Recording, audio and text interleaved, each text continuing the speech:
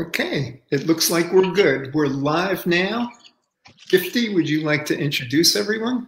Yeah, okay. Or you prefer introducing yourselves? Oh, we could do that. Okay, so after my introductory comment, I will now give you the opportunity to introduce yourself. If that is okay with you.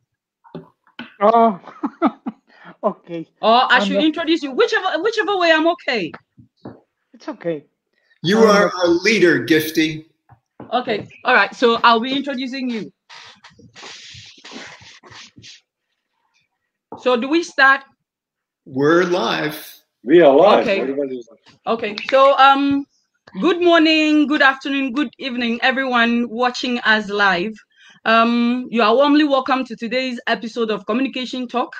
And as you are aware, we just celebrated the World Press Freedom Day, and the theme for this year's celebration was information as public good. Now, it is important to note that information can only be public good if it is not fake, but it is factual, it is objective, with fair and balanced representation of all the sides of a story. So on today's episode of Communication Talk, we are going to have a look at fake news and its detection around the globe, because now it is a global phenomenon.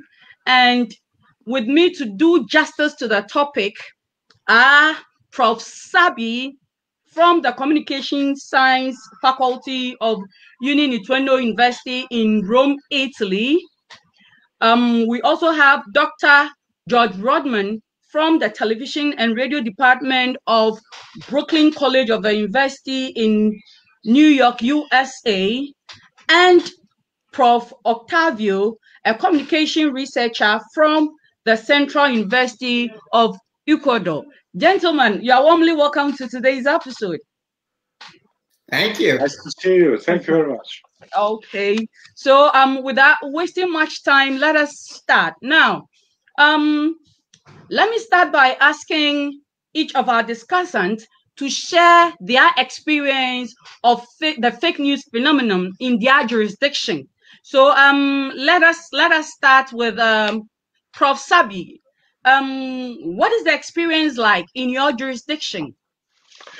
I would like to quote Jonathan Swift, the famous Irish satiric and writer from the 17th century. He said, and he wrote, "Falsehood flies, but the truth comes limping after." So, in regards to jurisdiction, in today's world, it's global.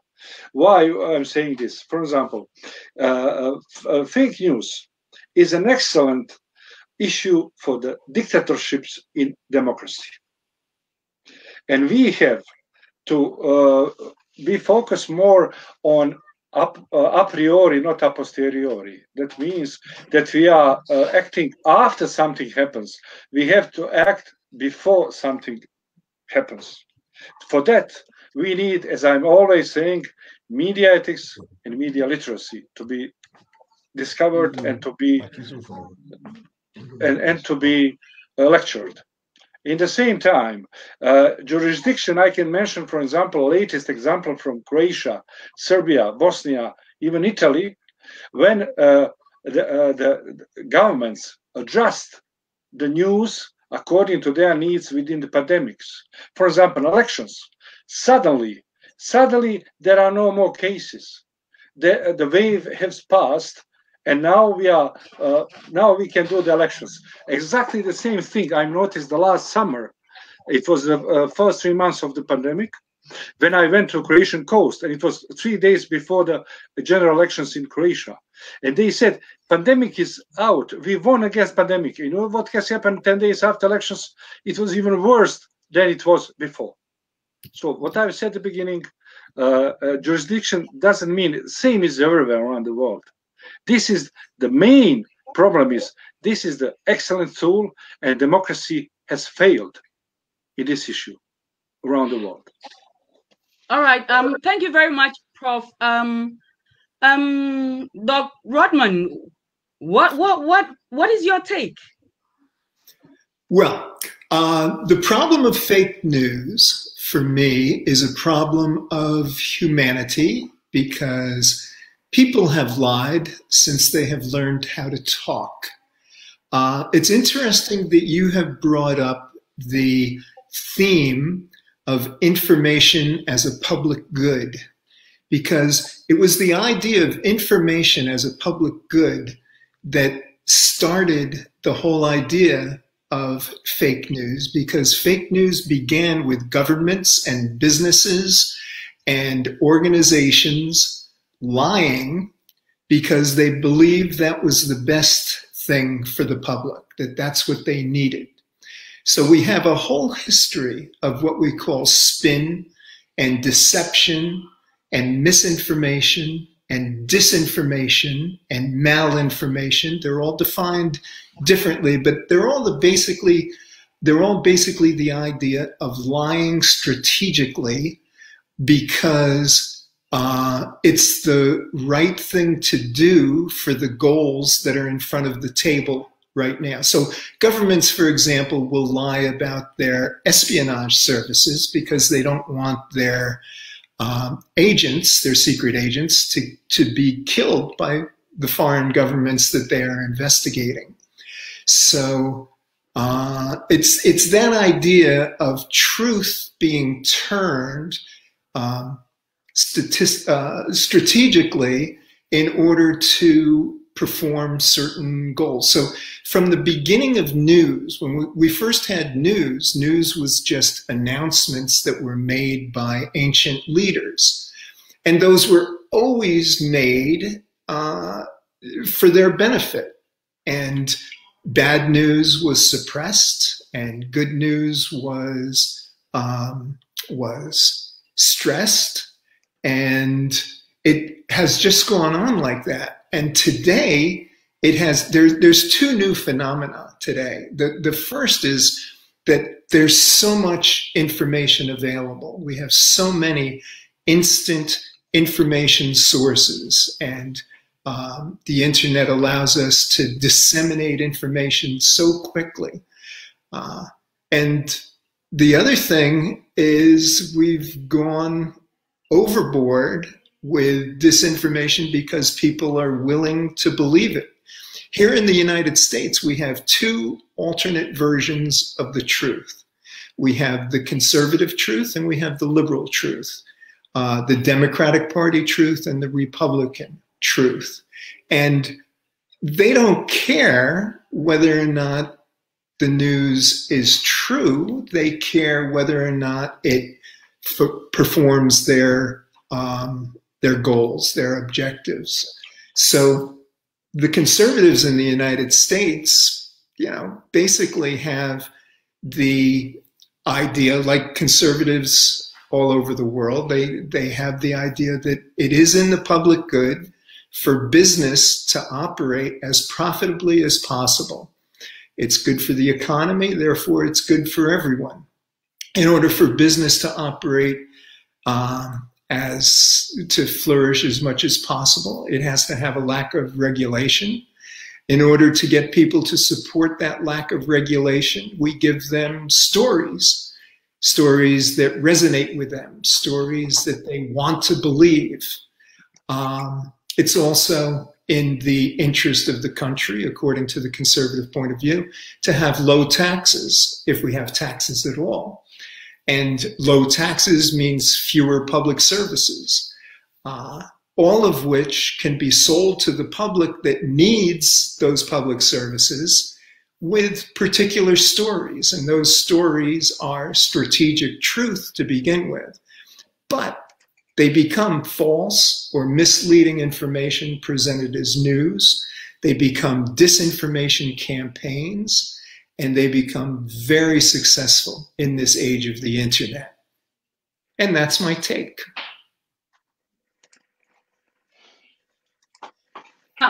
Thank you very much, Dr. Rodman. Let us now take the view of Prof. Octavio.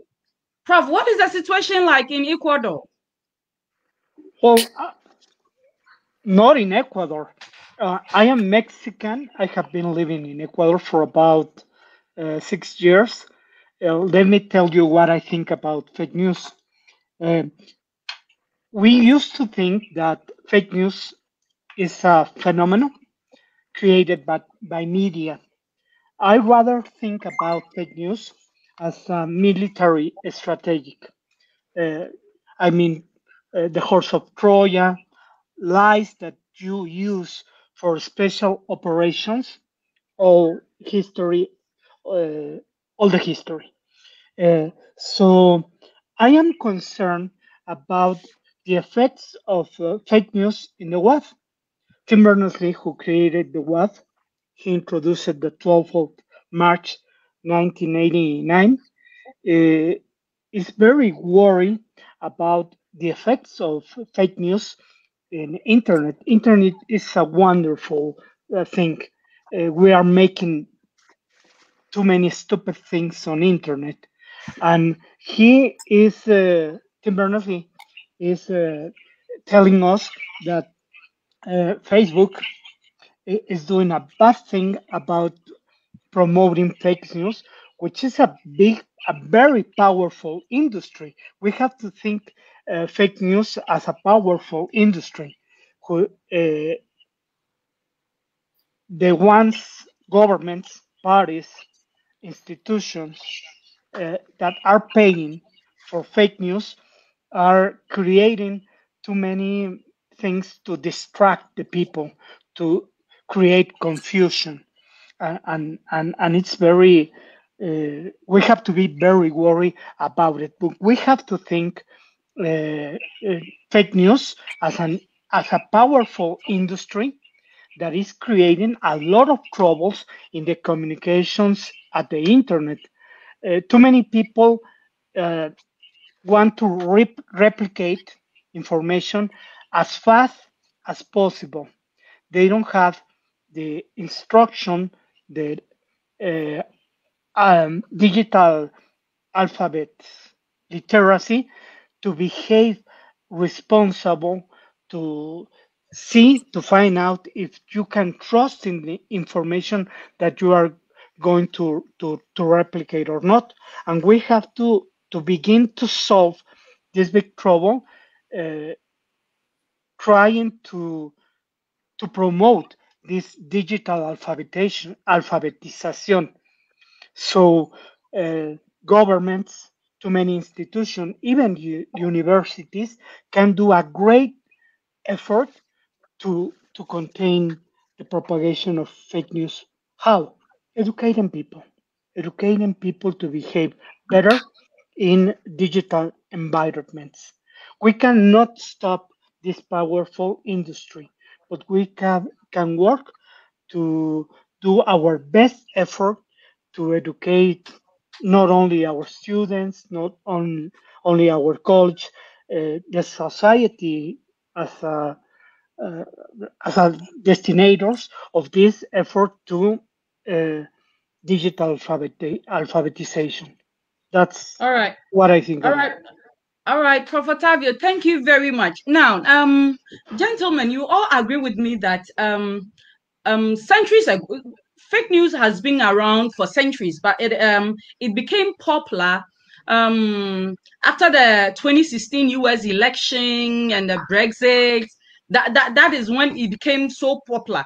Now, you all agree with me that the issue of fake news is a common knowledge. Everybody knows that it is not every information that is genuine.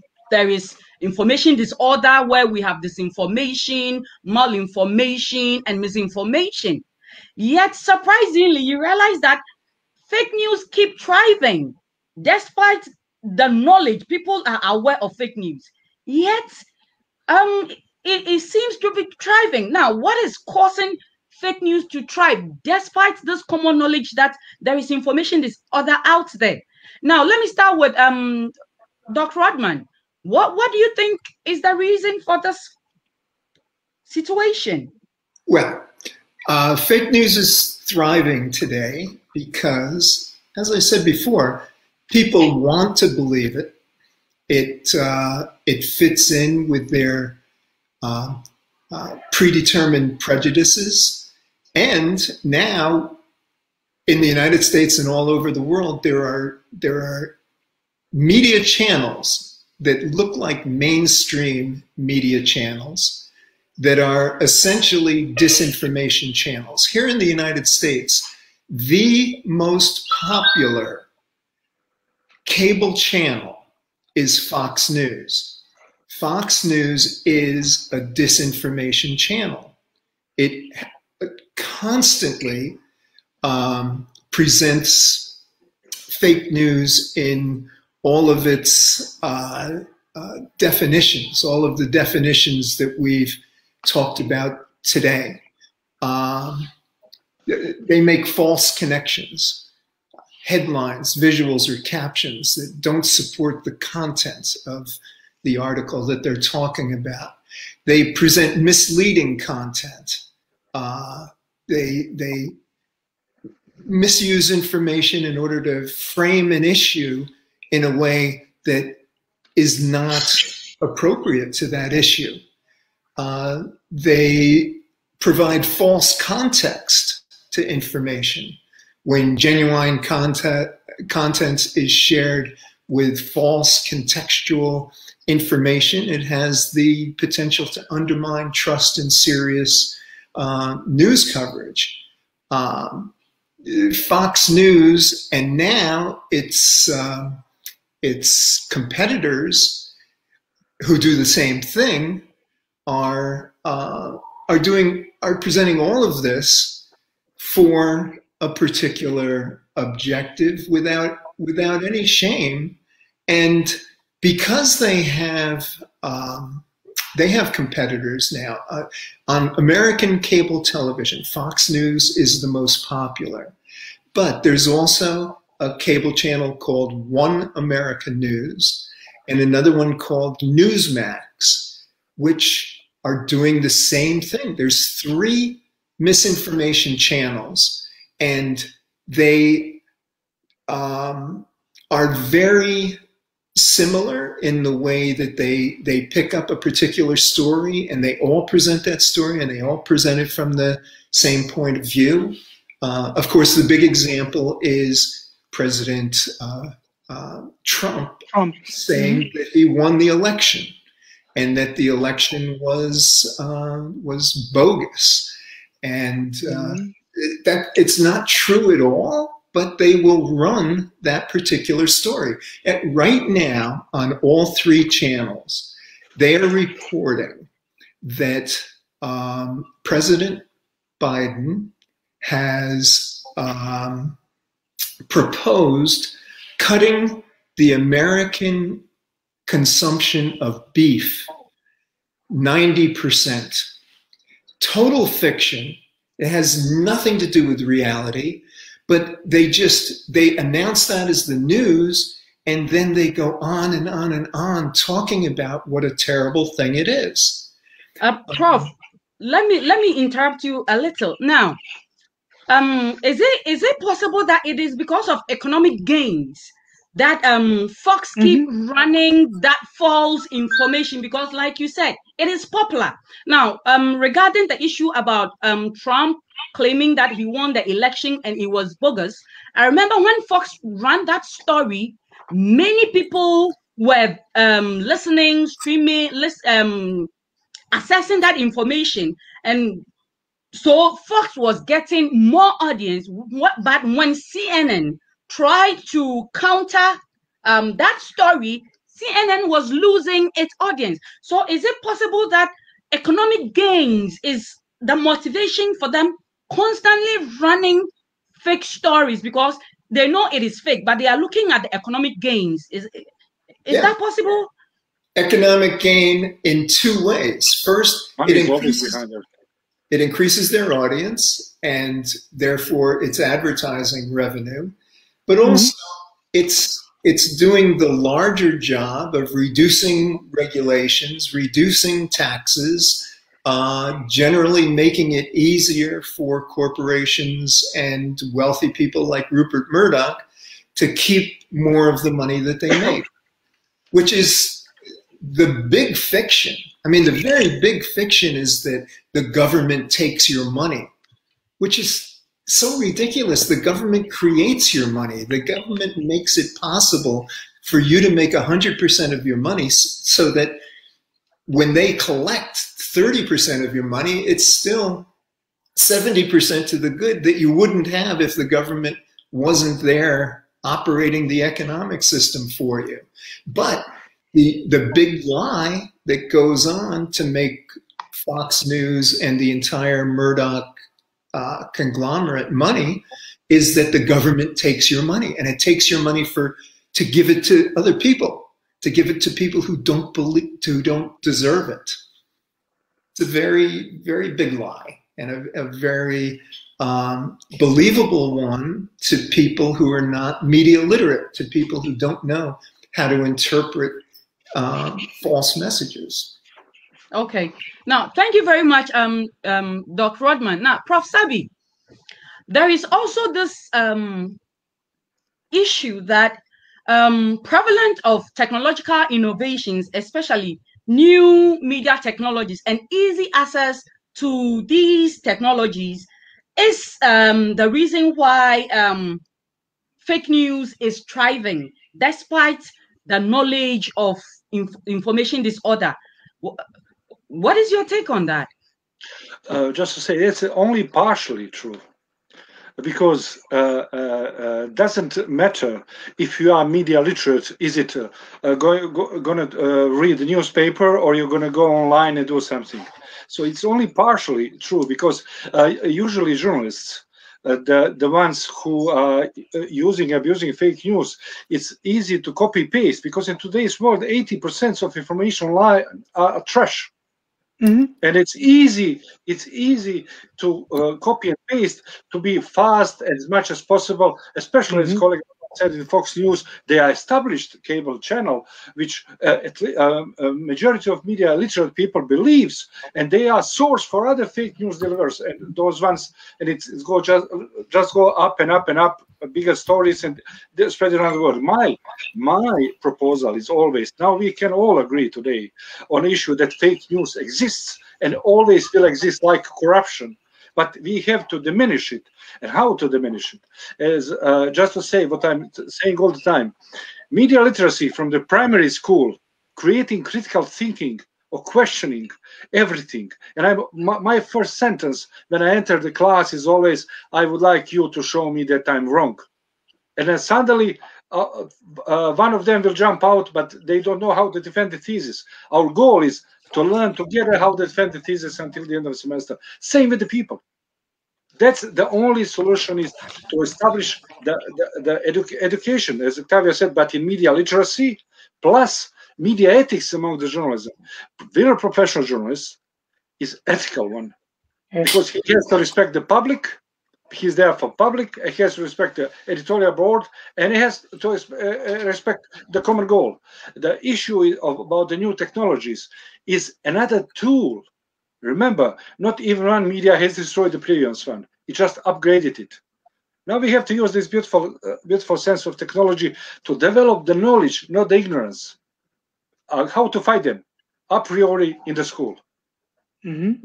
And we also have to, just to say, we have to have fact checking. We have to, for example, from this today's session, I would like to make International Communication Club to send a message to all governments in the world to establish within the professional journalist associations everywhere fact-checking group or fact-checking sites in every country in the world. Prof, yes. we will move on to finding solutions to it in a jiffy. But let me quickly ask Prof. Octavio. In your presentation, you were talking about the fact that people are reckless, okay, and they are ready to put that wrong information into the system. Now, is it possible that because people are reckless because of the anonymity that these technologies afford them, that is why they are putting false information out there? Oh, that's dangerous. Governments that want to spy the people around the world are very interested in knowing who you are. So anonymity, it's a privilege if you behave well. But as Edward Snowden had demonstrated, if the governments of the big tech companies have a lot of information from you, you could be extortion by this institution and this as the government. In Mexico, 2 weeks ago, the government, a left political, Andrés Manuel López Obrador, tried to promote a law that has that you have to give your name and biological information about you to the government to create a big list of who are using cell phones. If you have a government that wants to manipulate, that can control the information, 4 years ago, when they tried to do something like that, some people stole the information. So your data was sold to people that want to make bad things with your information. Telephone extortions, kidnapping, too many things. So I guess that it could be dangerous if we give more information. They have it, but the way that they can use it, it's a terrible thing. I am really worried not about the fake news spread by media. I also want to share with you my worries about those independent fake news producer. It's a very big industry, True, and they work as creating rumors. You can see that rumors have been part of the communication history, but right now to spread a rumor or also a fake news, it's very easy, as Professor Sabe said, but they are making money. They are working with parties, they are working with politicals from left to right to create this fake news to manipulate public opinion. As Twitter, those trend topics that you can try to fight against, creating new ways to see the information. It's a way to manipulate public opinions. So I insist we have to prepare to educate more our students, all the people.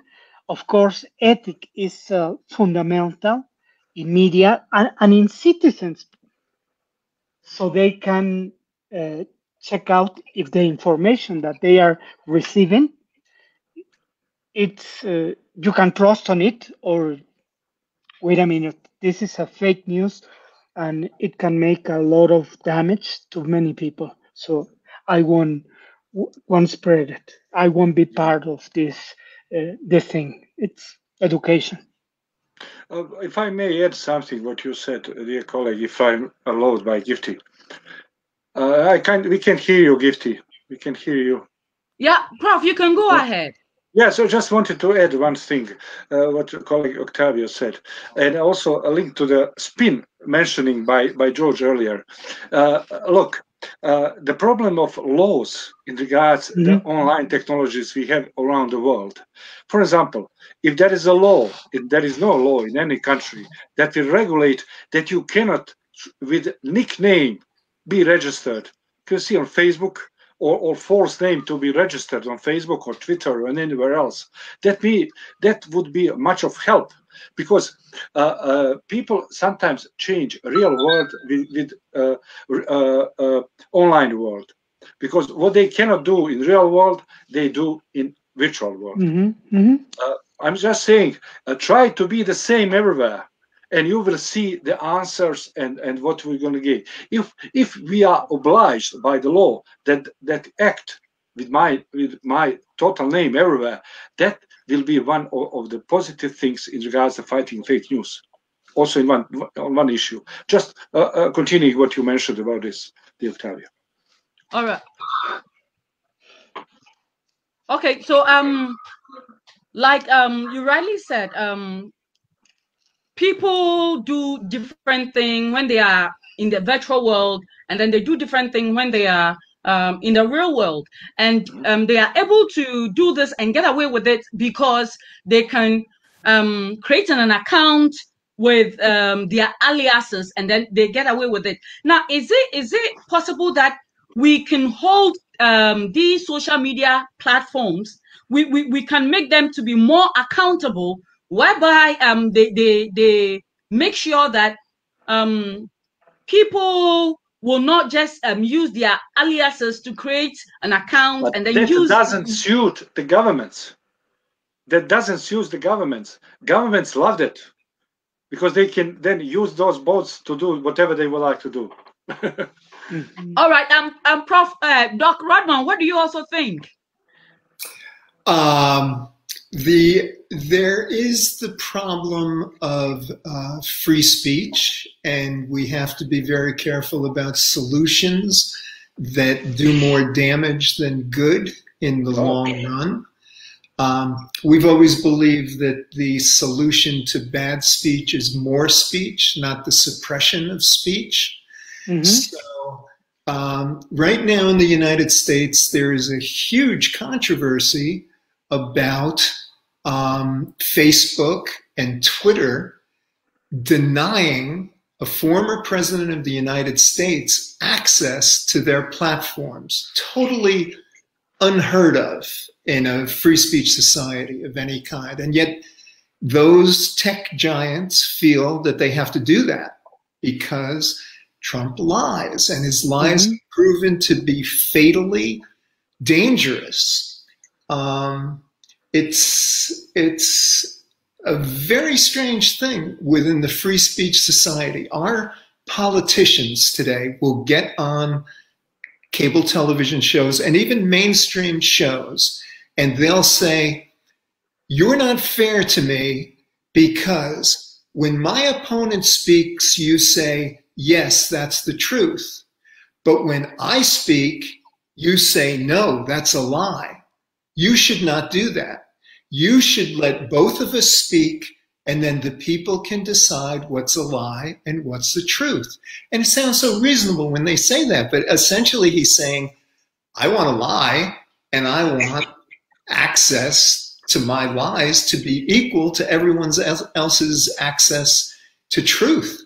So it's an amazing time where we just have to keep believing in the power of free speech, in the power of people to eventually evolve, to learn to the point where they will be media literate.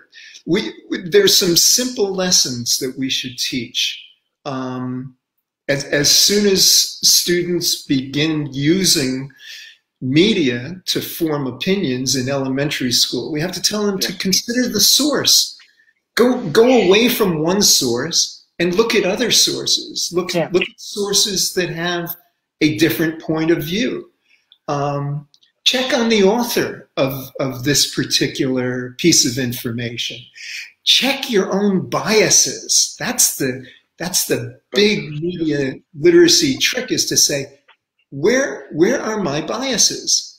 And how is that causing me to believe this piece of information that might or might not be true? In my case, I happen to be a political liberal.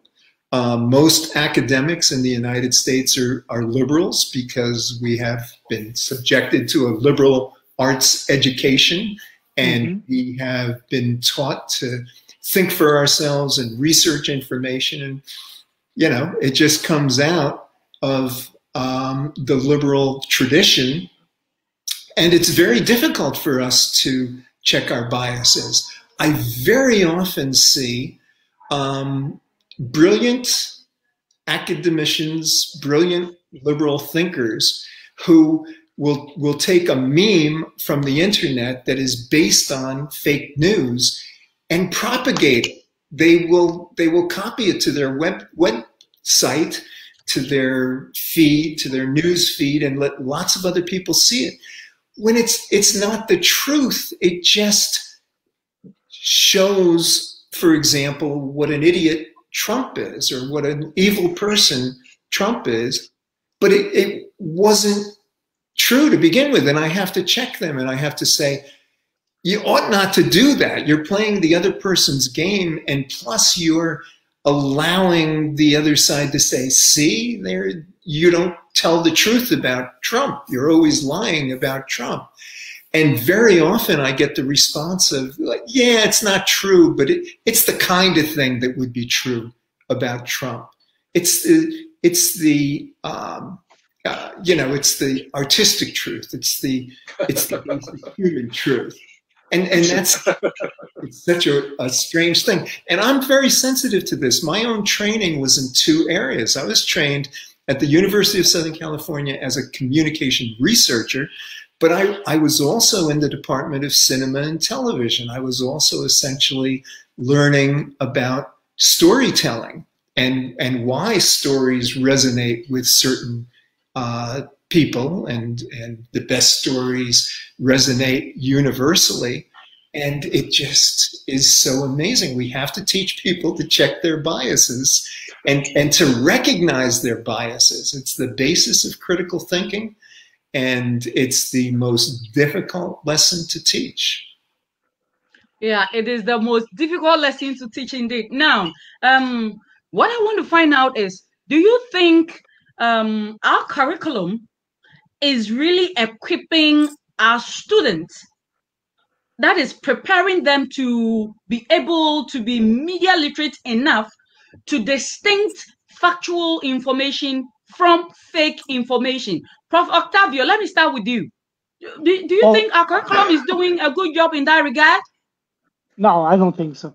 I am thinking also about artificial intelligence, or as a way to control these things or to contribute.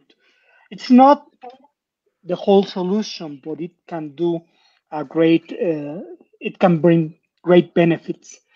I mean, Facebook knows, also Twitter knows, who are producing this fake news. I am talking about independent fake news producers. So please use artificial intelligence to control it. You can do it better. I mean, you can work with algorithms to make some kind of signals or preventions, not to eliminate, but also make warnings. Those warnings can be very helpful to people to decide, can I believe in this information? It's an information so credible to propagate it, or let's wait. All right. Please use better algorithms and artificial intelligence. And in education, your question, as I understood, it was about education. I think that in universities we can do a better work that we are doing. Maybe we haven't think about how dangerous is to create an environment full of lies. So ethics is fundamental, and also habits as a researcher to investigate about the information and don't become fake news producers. I mean, professors, students, also the institutions. And if we can do this work, maybe we can contribute to change a society, as an example of that we are doing something very responsible. Thank you, Prof. Octavio. Now, Prof. Sabi, what is your take on our curriculum and its ability to equip our students to distinct fake news from factual news? I am more pro elementary school startup than the faculty, because we are receiving already shaped up people, 19, 20 years old, are already shaped up. They brought their heritage, their knowledge from the primary and secondary school. We have to start up at least from the late grades of the primary school with media literacy at least, and teaching them not okay, we say that 40% of everything they bring from home, but 60% it can be shaped by society, the environment. What school can do, starting from the 7th or 8th, and fighting against biases, our own biases, our prejudices as well. For example, I have my own formula, which can be used as well for this: rights equal responsibility. That means as many rights in everything equal as many responsibilities. Responsibility equal empathy, and empathy equal equality. This is also how to fight fake news. That means that we are, if you want a society of social justice. When I say social justice, it's utopia anywhere, because especially in this corporative capitalism around the world. But me as well as a liberal, has always been, as all academics should be, because open-minded thinkers, accepting even our mistakes when we do the mistakes. Unless some people are using the fake news, as colleague Rodman said, yes, it's good, but it sounds very nice that it might happen like this. The problem is about curriculum, is what curriculum has been made by people who lives in a 20th or 20th century. For example, I have my own colleagues who didn't change syllabuses for 4 or 5 years. Knowledge changed every 12 hours in the world, because of development of science and everything. And they, for example, if every year, at least I change my syllabus anywhere, but if you, for example, use the book of 10 years ago to teach students, what about you're going to teach in the book old of 10 years, for example, only partially? It's not everybody is not Marshall McLuhan, or somebody who led to us understanding of media issue and everything.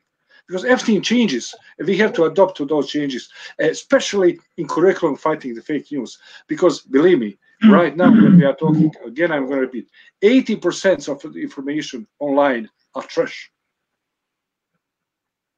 Not to call it just fake, trash. All right.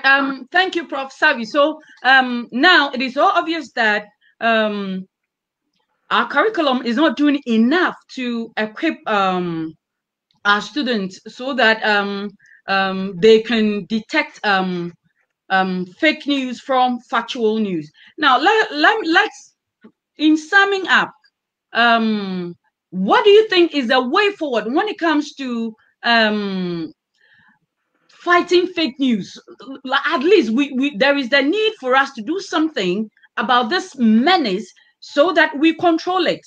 Now, what is the way forward? Let me start with Dr. Rodman. What do you think is the way forward?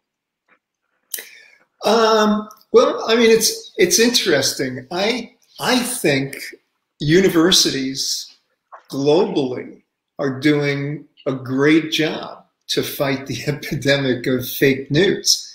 The real problems of fake news are happening to people who either were never university students or were resistant university students who came to the university and said, this whole idea of investigating and science and everything else, I don't approve of it, I don't believe of it, and you're not going to teach me anything. There is that type of student. They're a great minority, thank goodness. Very often it's because of religious beliefs. Very often it's just because of cultural laziness. They come from a particular family situation in which they don't investigate things because things are it's very difficult to investigate things. But the general problem we have to fight against all the time is the death of expertise. The fact that expertise is not trusted as much as it should be. And that's what we do on the college level. We do it every day, and we do it the best that we can. We teach our students that there is such a thing as expertise, that their opinion is welcome, but it's not necessarily as valid as the opinion of an expert. It's not based on the same kind of facts. There's a difference between beliefs and knowledge and information.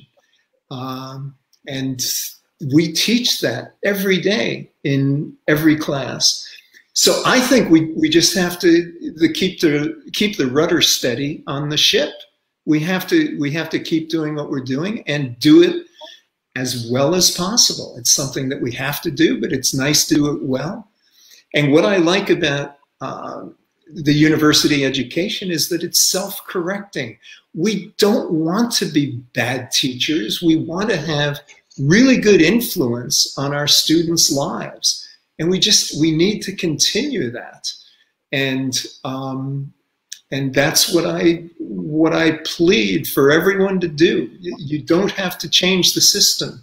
The system's working. Just be as good at it as you can. All right. Thank you very much. Now, gentlemen, I wish we can go on and on and on and on, but we don't have much time. So your final words, please. Let me start with Prof. Sabi. Your final words. Within the deep polarized societies, it's very possible to spread the fake news. As the real news, the fake news spread out. The real goal and the words that came out from here and towards the countries, all countries in the world, is to establish the fact-checking point through the regular news organization, professional news organizations. Also, to send the message to the government to encrypt the educational process with much more benefit for the professors on all levels, because we all know when somebody comes and asks a question, why, Daddy, you don't have two shops, 2 bars, and my friend doesn't have a knowledge at school, and he has much more salary than you are. The professors, I know professors in America that work 2 jobs just to survive in the world of living, and also anywhere in the world. Respect the professionals within the professors, and I hope that the fighting fake news through media literacy and media ethics will be the ultimate goal for the future to come. Thank you, Prof. Sabi. Now, Prof. Octavio, your last words. Well, we have to fix the internet. We have to fix too many media. We have to fix our societies. I mean, polarization is one of the worst effects of fake news. We saw a terrible image in the USA on the first days of January, 6th of January. Tribes assaulting the Congress of the USA was a very bad example of losing the best of democracy. Social networks, social media, Facebook are in too many ways responsible of that. We have to make too many changes. I guess that one change could be about monopolies practice.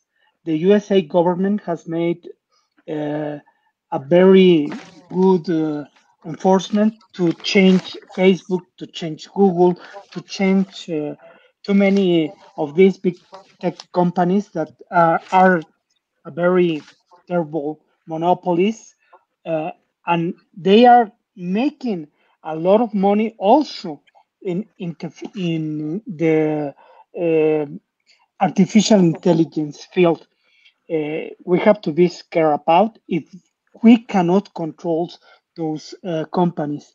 The future of fake news also depends on it, how control could have the people of the social media platforms. That could be also a very good way to fix too many things. Thank you, Prof. Octavio. Now, Dr. Rodman, your last words. First, I agree with everything that you and Octavio and Sabi have said. I don't have much to add to it, except we need to keep our eyes on 3 areas, both as educators and as public intellectuals.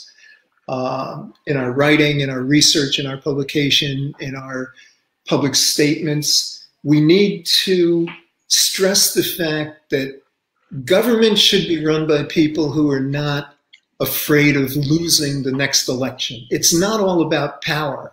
You have to do what's right for the people, even if it means you're going to retire from public service because you're not going to have the support of your party. Right now, in the United States, we have a politician named Liz Cheney.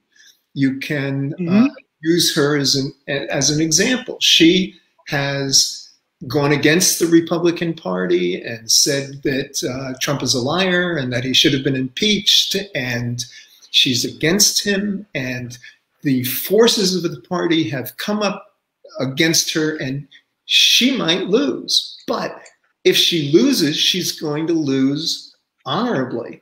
And the same way in the business community, we have to teach a whole new generation of people that it's not all about profit, certainly not short-term profit, that you have to do what's best for the country in order to have a long-term business success. Henry Ford raised the prices of all, not that he was the best humanitarian in the world, but he raised the prices of all his workers so that they could afford automobiles.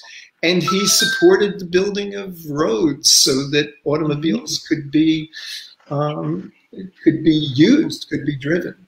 And of course, consumers, you know, all of our students, all of those who read our public pronouncements, they're all consumers in one way or the other. And we have to teach them that it's not all about consumption. So those are our three big audiences. Government, it's not all about power.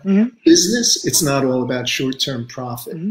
And consumers, it's not all about who has the most toys when they die. That's my final word. Thank you very much. I wish we can go on and then on and on and on and on, but it's rather unfortunate. We need to wrap up. So gentlemen, thank you very, very, very much for your insightful contribution. You've really done justice to this topic, and I firmly believe that our audience are going out there having more insight as to how we can all help tackle the problem of fake news menace. It's been the 20th edition of Communication Talk series, and today we looked at fake news and how to detect it around the globe. Thank you, ladies and gentlemen. Thank you, Giffy. This was fun. It's been fun. Yeah. It was fun.